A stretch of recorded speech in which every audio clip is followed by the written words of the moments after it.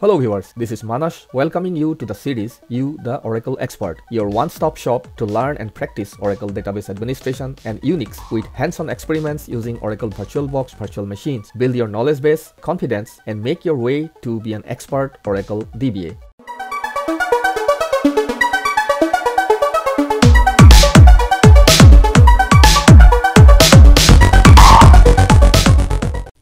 In the previous couple of videos in this series, we learned about how to create a virtual machine and install Oracle Enterprise Linux 7.9, how to create and restore a virtual machine snapshot, how to add a virtual disk partitions using SSM command and logical volume management, how to create and extend physical and logical volumes, how to create and extend file systems online. In today's topics, I am including cloning a virtual machine, how to change the IP address of a virtual server, and how to change the host name of a virtual server. Please note that you don't have to be an expert in VirtualBox virtual machines, but knowledge on these areas will help you build a strong foundation, and going forward, this will definitely help you manage your virtual environment. If you have not watched the previous videos in this series, I request you to watch them first so you get a better understanding on the topics of today's video. So let's start with cloning a virtual machine. To clone a VirtualBox virtual machine, we'll go to the VirtualBox console first and select the virtual machine. Make sure that the virtual machine is in shutdown state, because if it is up, you will not be able to clone this virtual machine. Next, you need to make sure that you have enough free space available in your host machine to accommodate the clone copy of the virtual machine. For example, if you go to settings and the storage, you'll be able to see we have created some disks there. So the first disk was around 50 gigs in size, second disk was 1 GB, third one was 3 GB, and fourth one was 10 GB. So altogether it's around 65 GB. And now you need to make sure that the host machine has another 65 gigs free to accommodate the new clone copy of this virtual machine. So we'll select this and click clone. Now in the next screen, you need to specify the name of the clone copy. By default, it's going to take a new name with the clone word suffixed after the original name. This clone copy of the virtual machine we are going to use as our administration server going forward, where we are going to install Oracle Enterprise Manager, and also we are going to use it as our email server, and also we will be installing domain name system or DNS server components here. So we are going to put a name like admin server, but in my environment, I already have a server with the name admin server running. So I cannot keep the same name as this one. But in your environment, you can, of course, name the clone copy of this virtual machine as admin server. So I am going to give it a name as admin SVR. And the location will be d: virtual machines, where all my other virtual machines also reside. And this third option, MAC address policy, it's important that you select this last one, generate new MAC addresses for all network adapters, because this new virtual machine or the clone copy of the virtual machine is going to be a completely independent virtual machine. It will not share anything with its parent. So we are going to generate new MAC addresses for all network adapters. And these two options, make sure that they are unchecked, keep the disk names, and keep hardware UUIDs, because these are all going to be new. And we'll click next. Now in the clone type, we have two options here, full clone and linked clone. So the description of the full clone and linked clone is given there. The linked clone is something where the new clone copy of the virtual machine will share some resources with its parent virtual machine. We are not going to use that option. Instead, we are going to use the full clone, which is going to be a completely independent new virtual machine. So we are using this first option, full clone, then click clone.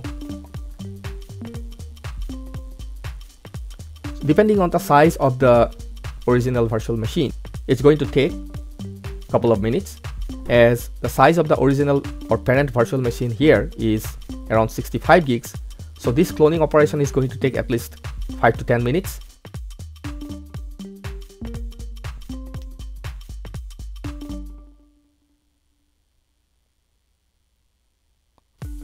So the cloning operation is successfully completed, and now we are able to see a new virtual machine appearing in our group hostname template, and the name of the new virtual machine is admin svr. So this is how we clone an existing virtual machine. Now we'll check a few things about the new cloned copy of the virtual machine, and then we'll start it. Select the cloned virtual machine, click on settings, and go to the storage, and you see it's having 4 disks available as its parent, and the size are also similar to its parent, but only the names are different. Similarly, the network adapter, it has 1 adapter, all others are disabled. A clone copy of the virtual machine will have all the settings as its parents, including whatever operating system you install along with the softwares you install in the original or the parent virtual machine. Everything will be the same as the parent virtual machine. Now we'll start our new virtual machine, admin svr. Click start. Now I'll log into the virtual machine using root user, and it will have the same password for root user also as its parent virtual server, which was VM Linux 1. Now if you see this new clone copy of the virtual machine, that is our admin server, has the same settings, same look, and same level of applications available as its parent. Now we are going to change the root password using password command.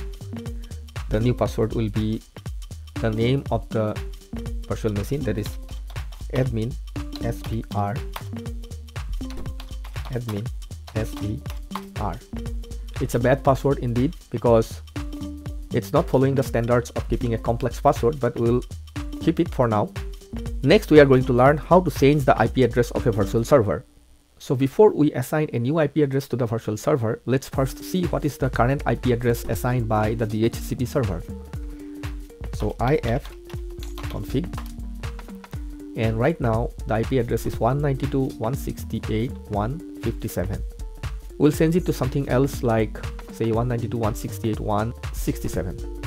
And you need to make sure one thing before changing the IP address is that it is not conflicting with any of the existing devices which has same IP address, because your home network may have a large number of devices connected, like the smartphones, smart TVs, any other smart devices, home security system, laptops, computers, and many more things. If any of the 2 devices have the same IP address, then they will have a conflict accessing the network or the internet. So that's the reason before you assign a new IP address, you need to make sure that that IP address is not used by anything else in your home network. So we'll simply use a ping command, and we'll see if the new IP address is assigned to something else or used by something else before we assign it to this virtual machine, 192.168.167.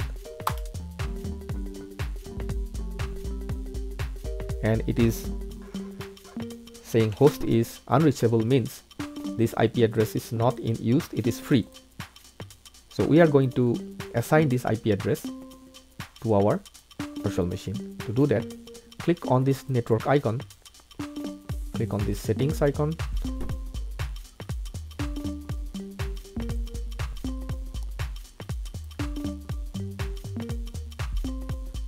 select the network, click on this gear button, and it has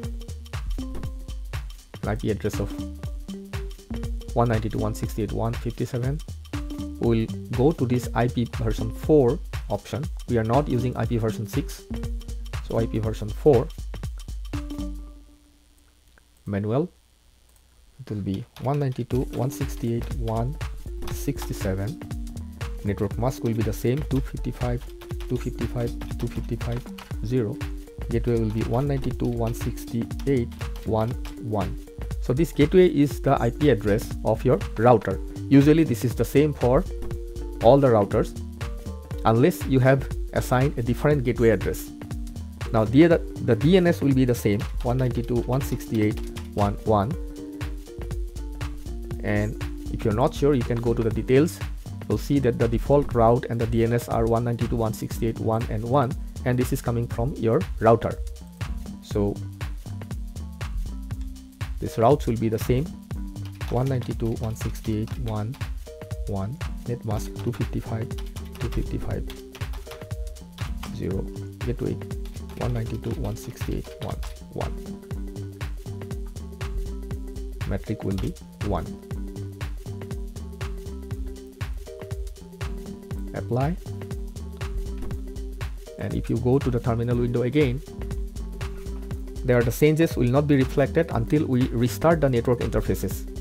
So if we see ifconfig, again it will still have the same IP address. Now we will restart the network interfaces by using the service command, service network restart, and it is done. Now let's do the ifconfig command again, and we can see that the IP address has changed. Now just we need to make sure that everything is working as expected. Let's ping the Google website to make sure that it's connected to the internet.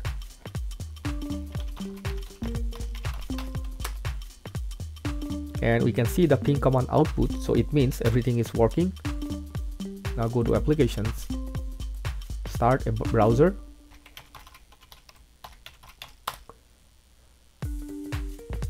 so our new IP address is working as expected. Next, we are going to learn how to change the hostname of a virtual server. To change the hostname of the virtual server or our Linux host, we'll first see what is the current hostname. So using the hostname command, we can see that the current hostname is VM Linux 1. Now we have a very nice command to change the hostname without even rebooting the server. So that is hostname CTL, that is the hostname control utility, set dash hostname, and the new hostname that we want to assign to this virtual machine, which is admin SVR. And we'll see the new name again using the hostname command, and we can see that the name has changed to admin SVR. So this is how we can change the hostname of a Linux server.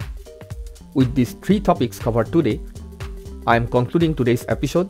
In the next video in this series, we are going to learn how to access your virtual server using PuTTY in a secure shell or SSH, how to enable X Window system in your virtual server so its GUI-based applications can be accessed from outside, how to prepare your virtual server for installing Oracle database software along with a starter database. So viewers, I hope you enjoyed the video and found it useful. Please hit the like button if you liked it and subscribe to my channel so you won't miss an episode in this series for the Oracle DBAs or similar educational videos that I am uploading every week.